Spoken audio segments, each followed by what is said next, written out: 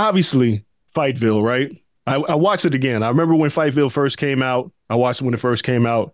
I watched it again last night because it's been a while. And it's funny because in the doc, you said, I think you were 20, and you said your dream was to be the greatest 155-pound fighter of all time. And eventually, when you get to the UFC and WEC, you're at 145 pounds. How close do you feel like you are to that goal that you set out for yourself when you were 20 years old? I think I'm knocking on the door, bro. I think if I win this undisputed belt June 1st, I mean, you stack my resume against any other 155er. I mean, I think I'm close. Have you been able to step outside of yourself? Because when you're still fighting, you're kind of in it, right? And you look at it, you're the only person who's beat Conor twice. You've probably fought more number one or top five pound for pound fighters than any other fighter in the organization. You've defeated Max Holloway twice, who's arguably the greatest featherweight of all time. With or without the title, are you still satisfied with your career, or do you have to have that title to cement yourself? I mean, I think that title cements it. I think not only does the title cement my life's work, it also locks in a Hall of Fame. I feel a Hall of Fame resume. Maybe one day I'll be in the Hall of Fame. I think a lot of things depend on that title to be 100%. But you know, my mindset, man, like I'm gonna go into the unknown June 1st. When I make that walk, anything can happen, good or bad. It's what we do. That's the dice. That's the game we play walking out there every single time.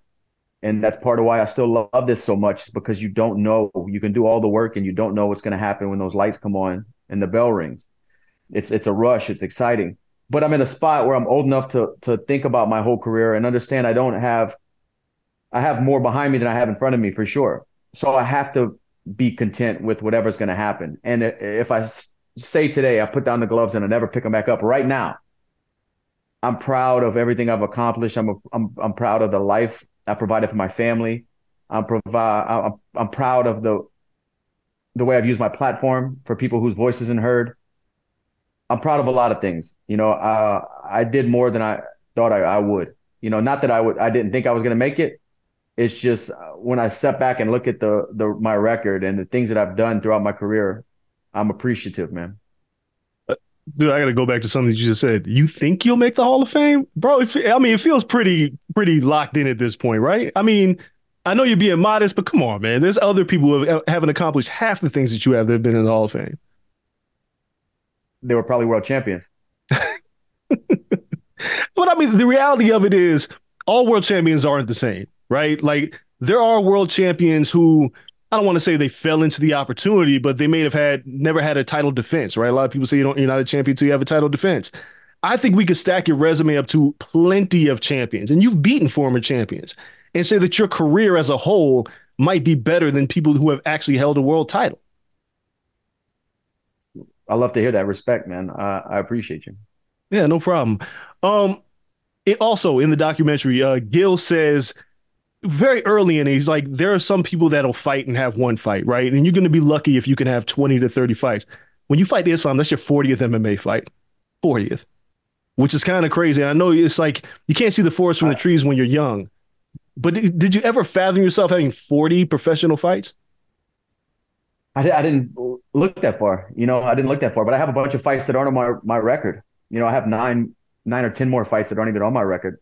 That's why I have 50 fights Damn. and 30. This will be 31 in the UFC. And on top of that, I have fights in the WC. So I got into the WC at 5-0 or 6-0. So from that point on, the next 32 or whatever it is, 33 fights, whatever, has been against the best guys in the world. It's one thing to have 40 pro fights and 25 of them are on the local circuit or on small shows. But the bulk of my professional career has been in the biggest organizations in the world and against the best people in the world. So I hang my hat on that for sure. You don't have to do this anymore. You've made enough money financially. You could walk away and be totally fine. When was the day that you realized that? And then when was the day that you also said, but I'm not necessarily sure what I'll do when I step away from this sport. Because usually they come hand in hand, right? Like, because you spent your whole life wanting to be a fighter and you've accomplished everything. But the idea of walking away, even though you're financially secure, how do you balance those two things? Whenever I you know, and even before this last fight, I was in a spot where I don't have to fight anymore. So that's what it has to be for me to step in there. It has to be something more than just a fight because I've done that 50 times. Like it has to be something more than just a fight. It has to be an opportunity, or it has to be something more than just a fist fight. I'm 35 years old with a family. I've done it 50 times. And that last fight in Miami against Benoit Saint Denis was to prove to myself that I still belong and still can do it with the best guys, the young up and comers. And then obviously I got that win, and this came around, and I owe it to myself to step in there and try to become the world champion. How many times have you looked at a matchup for yourself? Like the Saint Denis matchup was like, I see what the UFC is doing here. Like I see that they're testing Yeah. me to see if I still got it. And with that, have you ever doubted yourself before a fight? I mean, I know I'm not dumb. When I was young, ignorance is bliss. So like I would go into fights. There's no way this guy's ever going to beat me on his best day or my worst day. He cannot do it. But then you grow through life and you have so many fights, and you go into fights feeling like that and lose. And then you go into fights feeling like I'm busted up from training camp. I overworked myself and then I win. Or, it's so crazy that I'm just a realist with it. Like I think I can beat anybody in the world, but on any Saturday night under those lights, it can go bad as well. This is fighting the best guys in the world where the margin for error is so small. You make one mistake and you wake up looking at the lights, or you're stuck in a submission that you can't get out of, and you know it's checkmate. It's just such a high level game on this stage that we play. I just understand and accept all that every time I walk out there. Like it is what it is. I put myself in the best position to be victorious, but at the end of the day, there's a little bit of dice rolling. Yeah, early in your career, going back to the Fightville doc, you said you're not scared of losing, right? But you also don't know how to deal with it when you finally do lose. Do you remember your first loss and how you felt? And do you remember when you were able to accept losses as lessons rather than being really hard on yourself? I'm still, I'm still struggling with that. Everyone, it breaks my heart. I feel like it's not real when I go to the locker room. Like I can't believe that I lost. I just worked that hard and believe in myself that much, and but I'm human, and so is Islam. And June 1st, we're gonna do it. I want to go back to the financially secure question for a minute. Now, when you first start fighting, you just want to fight, but then you start making money, and then you have sponsors. You have like Celsius sponsoring you. Obviously, you have the shirt on. How does it feel to know that there are companies that back you, that support you? This isn't necessarily something that you think about when you're 20 years old, but now that you're older and you see that people have your back and companies support you, how does that feel? It feels good, especially like I would say 95, maybe more of the companies and partnerships I've aligned myself with them because it's actually organic. I was drinking the product, or I was using Samsung, or boxing with Everlast gloves. Like a lot of this stuff or wearing these colorful Robert Graham shirts that I wear. A lot of these partnerships I have are because I'm actually using the product and they see me with it in my hand, or they get wind of it somehow. And we form a partnership. So I'm proud of myself for that. And younger fighters, I think if I can help you in any way with sponsorship stuff, try to align yourself with brands that you really actually use on a daily basis. So it's not like a counterfeit thing. It's not like you're lying to the people when you're taking a picture. Anybody can do that. So I'm proud of myself for that. I'm curious. I mean, with Celsius, there's a lot of energy drinks out there. Why them? Why does this work for you? Well, I was drinking them when I was still living in Louisiana. Me and my wife started drinking Celsius a long time ago. The labels, the cans, everything was different back then. Then I started training here in Coconut Creek, and I find out that their headquarters is 20 minutes from my gym in Boca Raton. And then the ball got rolling. I kept getting bigger fights, started talking to the company, and it just fell into place. Nothing, I wouldn't say any of my sponsorships, especially with Celsius, but any of my sponsorships, nothing was forced or like overextended myself trying to reach out for their attention to get a deal. It was all stuff that just really happened because I was using the product, or I enjoyed the product. So that I love that part about the sponsorships I have. Perfect. All right, so let's pivot back to UFC 302 real quick. Lafayette Street, your daughter's going to be there at the fight. Does this feel in your mind like, well, if there was a better story to write, how does it get any better than this? Fighting the Prudential Center for the lightweight title, with your daughter sitting in the front row on a street that's Lafayette Street, which references your hometown. Beautiful. It's perfect. It it just feels right. I just got back from the gym before I hopped on this call. I just did some drilling with Mike Brown and ran 3 miles after, showered up at the gym and came home. And a fan, was in the parking lot here, got out of his car, came up to me. He said, "Man, me and all my boys keep talking about it. You're going to pull it off. We just have this feeling you're going to knock him out." I'm like, things just feel right going into this one. Maybe third time's a charm. I've been in there with the best. I got a lot of experience under my belt. Mentally, physically, I'm in a good spot and I'm ready to go. Maybe it's time. Is Like I is it said, like I said over and over again, destiny doesn't make mistakes. What's meant for me won't miss me. If this is my destiny, if this is supposed to happen, I'm going to put in the work like I've always done. I'm going to take care of my body, take care of my mind leading into this fight week. And I'm going to go out there and give it all I got like I do every one. And if it's supposed to happen, it's going to happen and I'll be the world champion. is there something comforting in the idea that Islam says you're lucky to get this opportunity and he may be overlooking you?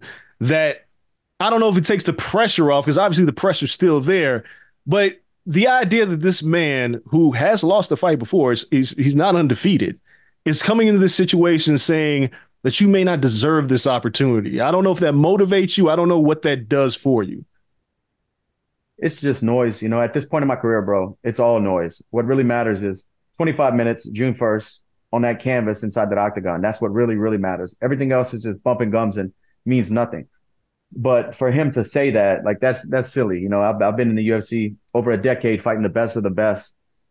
I've been in the top 10, top five for years and years and years fighting the best.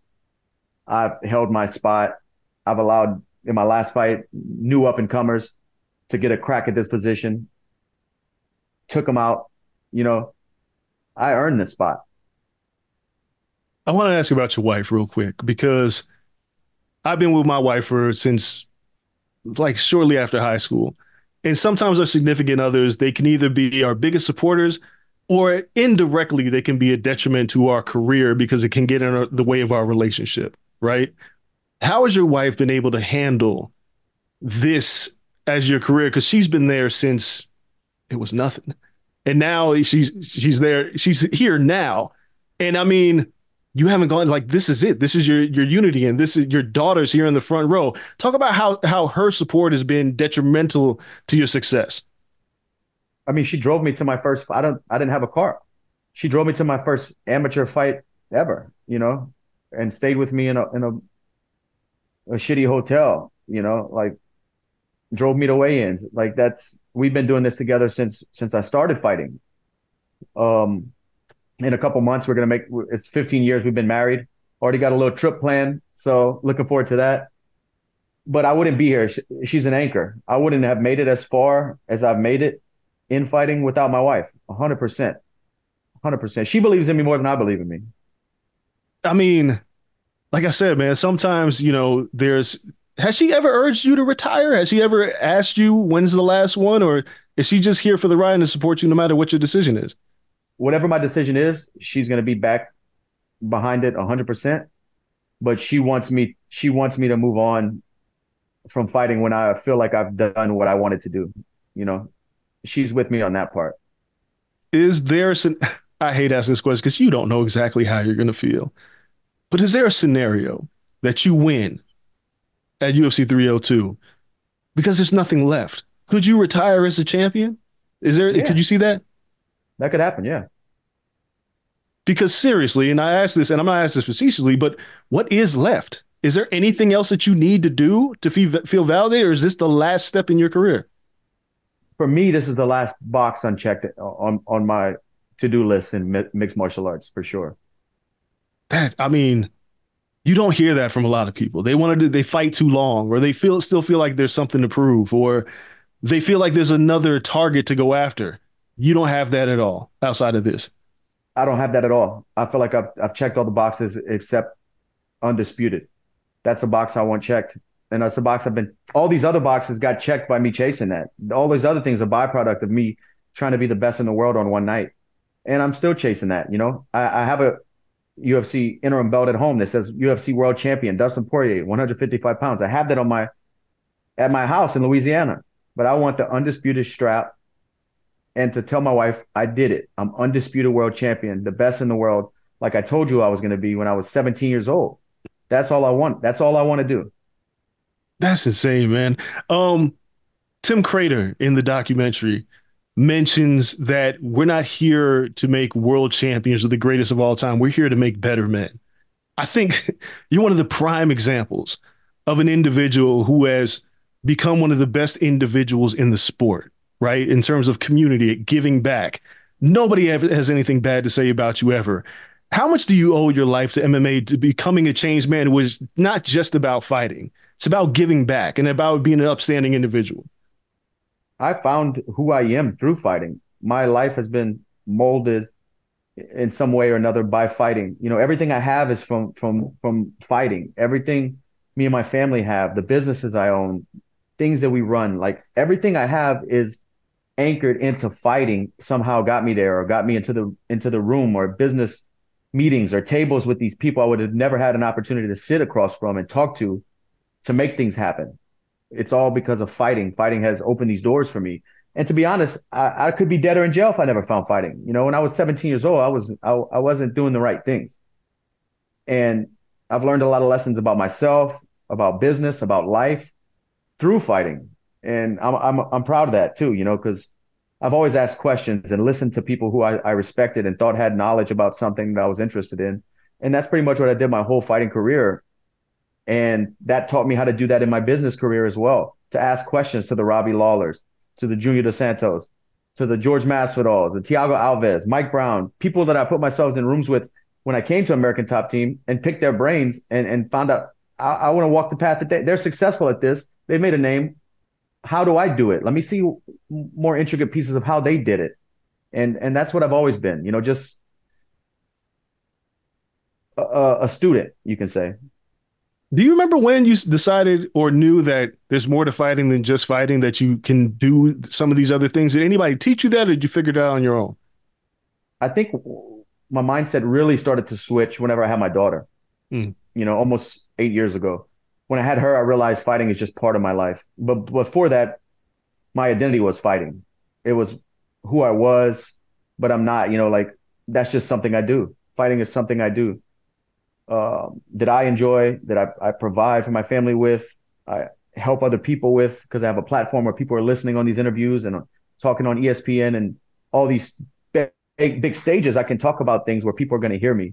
So fighting has done a lot of that for me, but it's just something I do. I'm a husband, I'm a father, I'm a business owner, a son, a brother. I'm a lot of things. Fighting is just not who I am. It's something I do. And having a daughter kind of put things into perspective for me. I'm a girl dad too, so I kind of understand this, right? Like when you have a daughter, it's different, right? I just had a son about 2 years ago. I love him to death, but my daughter is like stole Congrats. my heart. Like the little girls steal your heart. But for you, the decision for her to sit ringside for this particular fight, was it a difficult decision to make, or how did you decide that? I I know this is the last time I'm going to fight for a world title to get a chance to become the undisputed champion. This is going to be the last time I get to make that walk. She's about to be 8 years old. I never let her watch fights live. You know, Mm. it, she's only been to one fight when I fought Charles Oliveira, but she didn't get to watch live. She was in the back in a private room with a sitter. There was no TV streaming the fight or anything like that. So she didn't know what was going on. And even like when family, like my mother watches her whenever I go fight sometimes, and they don't allow her to watch the pay-per-view live because we don't know what's going to happen. It's Right. tough. Fighting is tough. It's the hurt business. And to see your father, your role model, or somebody in your mind you think is a superhero, to see them bleeding and getting hurt, I don't think it's good for a kid.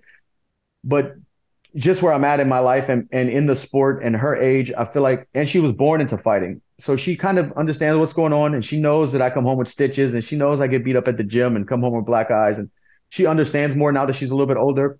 And I just don't want to take that from her childhood of one chance to feel that energy in the arena. I think she's old enough and mature enough as she can be for a 7 year old kid to understand and enjoy this journey. And I just don't want to.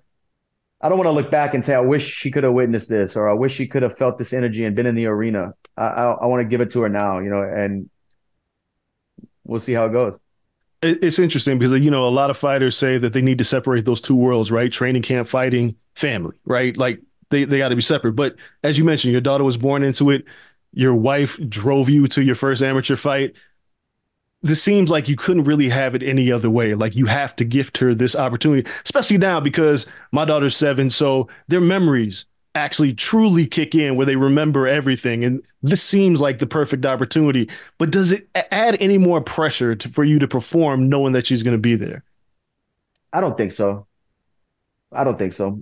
We kind of move as a unit regardless. Like I feel they're back home right now. She's finishing up school. I feel kind of out of sync with them not being here with me through training camp. Like we've always done it as a family. Me and my wife, 7 years ago when my daughter was born, it's always been a family thing. Obviously, they're not in the locker room with me and stuff, but my wife's with me fight week. My wife and daughter with me all training camp.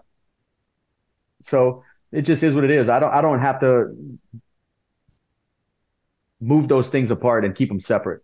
It's fighting is life. Couple more for you. One, there was a time after the third Conor McGregor fight where it felt inevitable that you two were going to cross paths again. Is that ship completely sailed now in your mind? I think so. I do think he beats Chandler though. Okay. And if the UFC did come calling for that fight one more time, is it something that you consider, or is it kind of like, especially considering how contentious the bill was to that fight, do you need that energy in your life at this point? I don't need that energy, man. I just need the strap. That's all I need. Okay. The last question. Look, man, storybook career, or storybook life. Is there going to be a book at some point? Because it feels like you have to share this with people. Because we've seen you on the outside, we've watched you fight, we've seen a documentary about you and your origins of fighting, but it feels like it's only natural for you to have a book at some point to tell your true story from your perspective. Is that possible? I feel like I should, man, because I have so much things in my mind that I've never spoken to in interviews, spoken about in interviews or opened up publicly. So many different things that I've been challenged with me against me throughout the years. And yeah, if I ever did write a book, I'd like to open up on a lot of the journeys I've had through fighting, both physically on the fight path, but also mentally against myself. Because man, it's been a fight. It's been a constant fight. I've been at war with these top fighters, and I've been at war with myself for the past 17 years as well. If I had to put you on the spot and ask what the title of your book would be, do you have something in mind? Paid in full.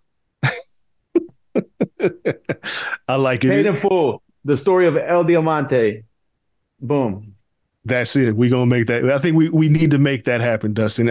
Listen, man, I appreciate the time.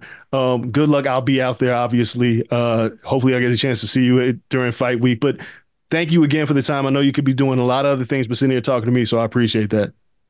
All good, man. Thanks for having me on.